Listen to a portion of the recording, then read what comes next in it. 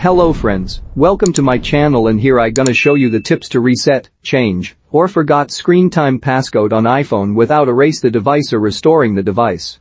So, let's get started. First, here on my iPhone screen time won't able to turn off. And too many failed attempts. Cancel this. And here's another option for change the screen passcode.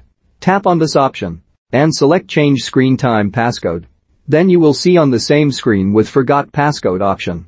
Also, this option is available on iOS 13.4 and iPadOS 13.4 or later updated iOS and iPadOS on iPhone and iPad. Go with the option and enter your Apple ID and password that your iPhone signed in with. If not sure while Apple it is used on your iPhone, then first check from your iPhone settings. Once you enter Apple ID, click on OK, then enter the passcode of your account. Finally, click on OK.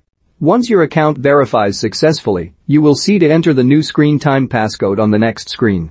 Enter 4-digit passcode and then re-enter the same new 4-digit passcode.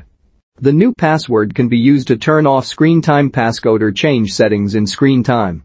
Here I am turning off screen time restrictions from iPhone. With the last option, turn off screen time. And I have done. Hope you have done it. For Mac change screen time, check top video card and video description.